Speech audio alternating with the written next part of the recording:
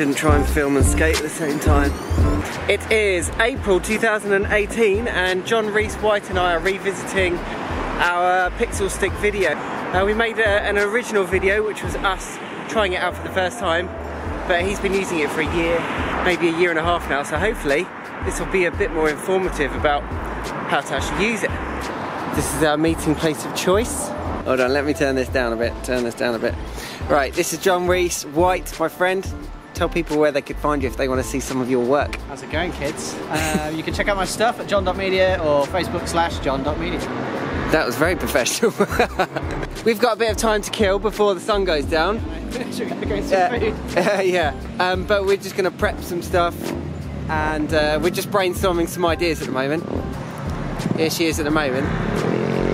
Once these frickin' motorcyclists have gone! We need a way that I can know when you're recording and when you're not recording. It's recording. Yeah. Here we go. That's you. That's how you appear to the... Smile, instead of looking like such a miserable... That's how you appear to the rest of the world. Yeah, you should buy my stuff and they'll be like, yeah! What merch have you got? What are you selling? Oh my god. I got prints, I got more prints. I got prints of prints, probably. I could find prints to print for you. This has gone heavy on the sales. It really has, very quickly. Right, we're live again. We're going live. Okay. Tell me why you bought a Pixelstick in the first place. No, it's an interesting genre. And I quite like toys, so I thought it would be something to experiment with. Last time we were out, we painted a 747 in front of the British Airways i360. That was cool. And tonight we're going to paint rainbows all over town. Right, so should we have a look? Alright, get her out then. So, the Pixelstick comes in the wonderful black velour case with no velour in it, with two pockets. Comes with two parts. Both parts look pretty much like this. This one's got a battery pack on the back. This one's got the controller on the back. And the two parts hiding under here. Look at all those beautiful LEDs. So they can be any colour they want? Yeah, pretty much. 100 sexy LEDs. And then there's another 100 hiding under that bit in the floor. And that clips in nicely. Like that, and then... Would you say it's well built? Yeah. I mean, certainly the metal bit of it's well built. The LEDs are vulnerable, but you know, they're little bits of electronic-y guff. Battery pack plugs into control unit. Control unit actually has an on switch, which I forgot last time. And then, there you go. Nice. So, we have power. Have you seen any of the cheap alternatives? Or had a go on one? I've seen recently some company on Facebook advertising something which is blatantly just a Pixelstick, but not a Pixelstick. It's about as copyright infringement as you can possibly get, which I think sucks because Bitbanger, who put this together, do a pretty good job, and they gave me some pretty solid customer service when I had a slightly unusual transatlantic experience. Can you buy these in the UK, or you just chose to get it in America? No, you can buy them in the UK. Wet sell them, Park sell them. I was in the States to work anyway, in Brooklyn, which is where these come from. So I thought I'd go and see if I could grab one first hand. They're from Brooklyn, sweet. Yeah. This is the handle. So if I wanted to spin it, I hold it here, and then spin it around at ease. Right, talk me through how the images get onto the Pixelstick in the first place. Beg, borrow, steal or create your own favourite image, possibly downloaded from the internet. Bung it into Photoshop or whatever it is that you use to edit your images and save it as a 24-bitmap Windows BMP. Previous light painting photography was based upon fire, torches, wire wool, and then this is a bit of a game changer, really, isn't it? Because now because now you can use 200 LEDs to create fire, torches, wire wool, and other stuff. It's like, you know, all of the results with none of the dangerous fun.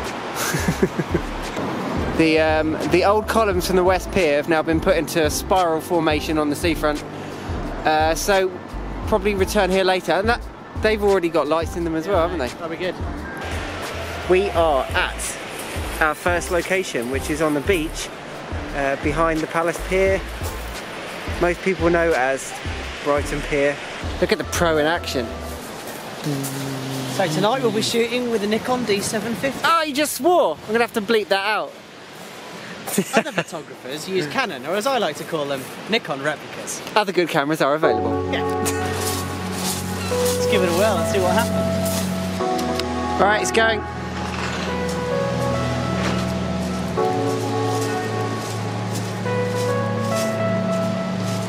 It's backwards! Hey Brittany! You've got Britney Spears on your screen. What does it actually say? Oh? It says, oh baby, baby. I think we need to dial the brightness up a little bit.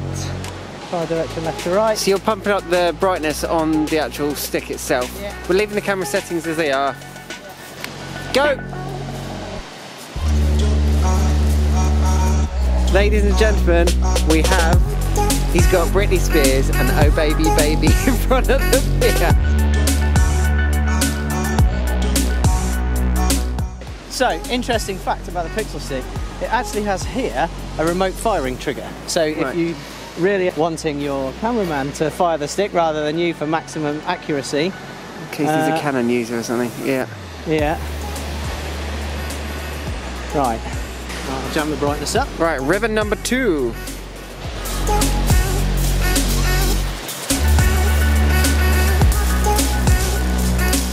So this is our next location. We've got the donut. Then if you look over that way, focus. You've got the British Airways i360 over there.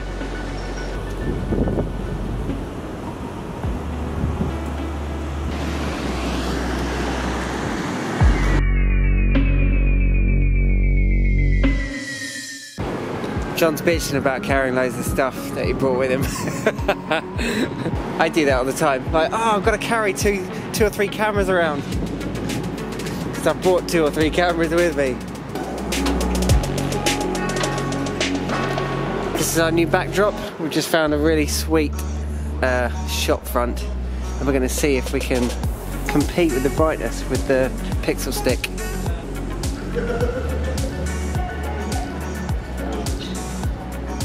Pixelstick cannot compete with this shop front.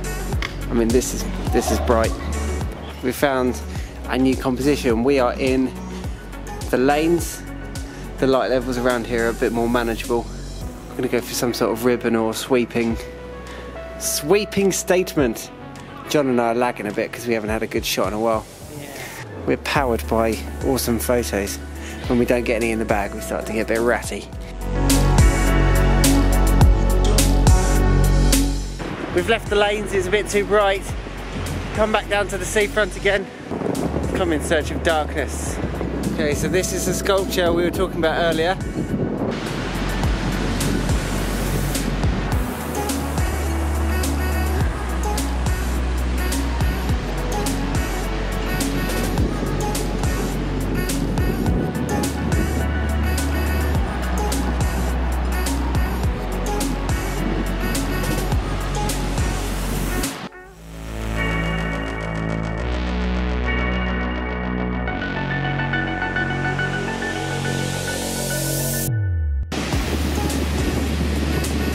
John and I just gravitate towards the West Pier. We just cannot get away from the pier.